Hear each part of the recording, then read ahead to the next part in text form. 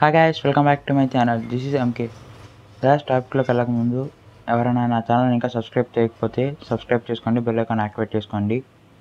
And guys, ఈ topic వచ్చేసరికి JNTUK R19 applied కెమిస్ట్రీలో important topics and questions guys. And దీనికి సంబంధించిన పీడిఎఫ్స్ అండ్ ఆన్సర్స్ అన్నీ కింద డిస్క్రిప్షన్లో అయితే ప్రొవైడ్ చేస్తాను. గూగుల్ డ్రైవ్ లింక్ ఉంది. So go and hit it. Topic continue చేద్దాం. ఇంకా ఇది యూనిట్ వన్ నుంచి మనకి 4 టాపిక్స్ ఉన్నాయి. ఈ యూనిట్ 1 కొద్దిగా పెద్ద టాపిక్కే, కానీ చాలా సింపుల్ టాపిక్. అంటే చూడడానికి చాలా పెద్దగా కనిపిస్తుంది, కానీ సింపుల్ టాపిక్ ఇది యూనిట్ 1 అన్ని. సో ఎమల్షన్స్ అండ్ సస్పెన్షన్స్ ఇదైతే మ్యాక్సిమం చాలా ఇంపార్టెంట్. ఇది మ్యాక్సిమం వస్తాను అంటే దీని నుంచి questions. And mechanical and physical properties. ఈ మెకానికల్ అండ్ ఫిజికల్ ప్రాపర్టీస్ ఏంటంటే కొన్నిసార్లు ఇవి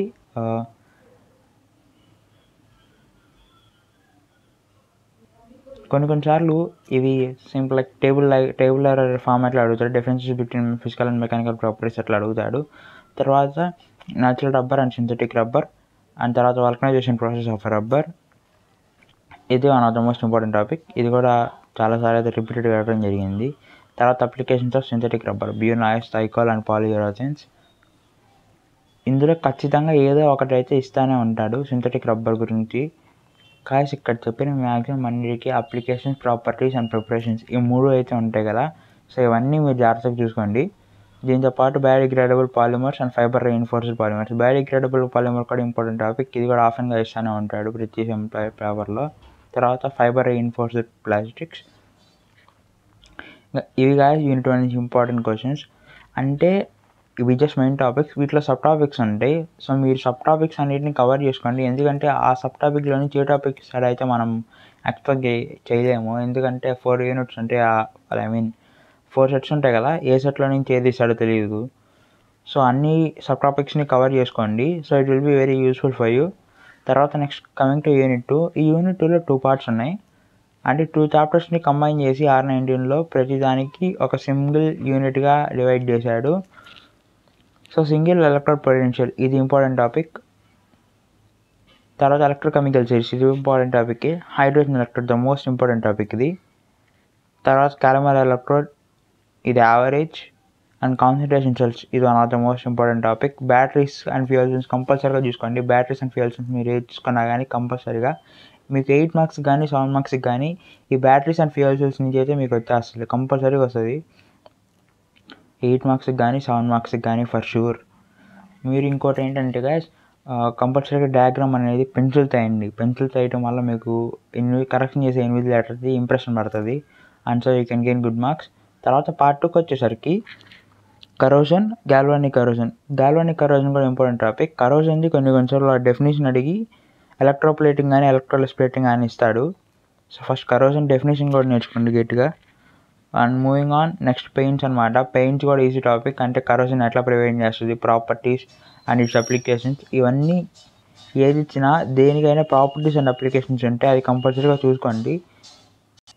నేను జస్ట్ మెయిన్ టాపిక్స్ వరకే చెప్తాను. ఇందులో కొన్ని సబ్ టాపిక్స్ ఉన్నాయి. ఇంకా సబ్ టాపిక్స్ని కూడా ఒక కన్నేయండి. ఎందుకంటే చెప్పే కదా 4 సెట్స్. ఏ సెట్లో ఏది ఇస్తాడో మనం ఎక్స్పెక్ట్ చేయలేం. కొన్నిసార్లు రివర్స్ అవుతా ఉన్నాం ఎక్స్పెక్ట్ చేసినవి. సో అన్నీ చెక్ చేసుకోండి. So coming to unit 3.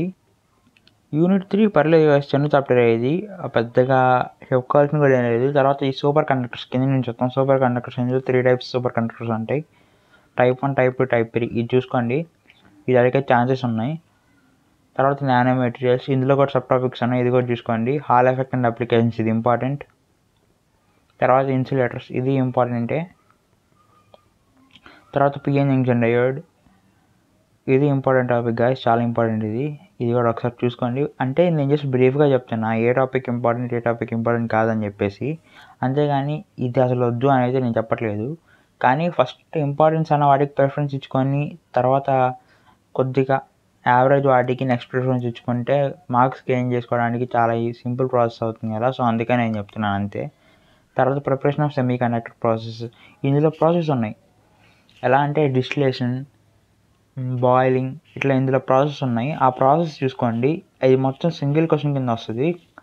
ఆర్ఎల్స్ వాడు కొన్నిసార్లు సెలెక్టివ్గా ఈ ప్రాసెస్తో మాకు ప్యూరిఫికేషన్ చెప్పండి అని చెప్తాడు.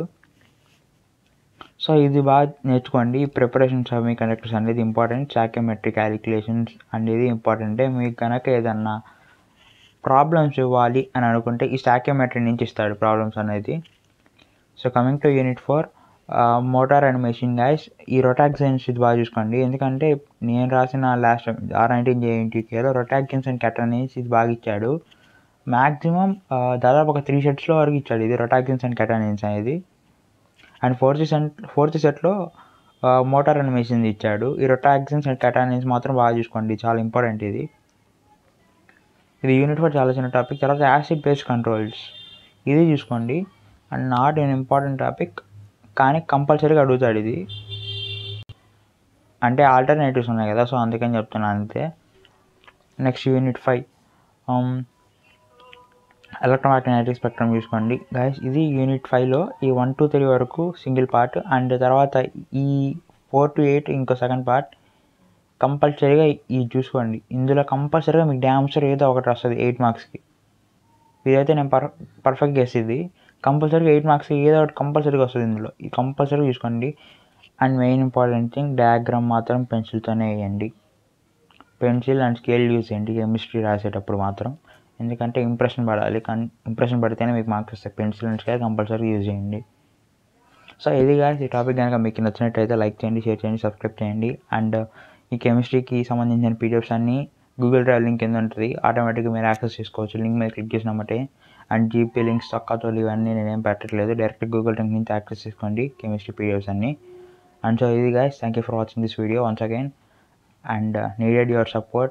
Please hit the bell icon and do subscribe. Thank you so much.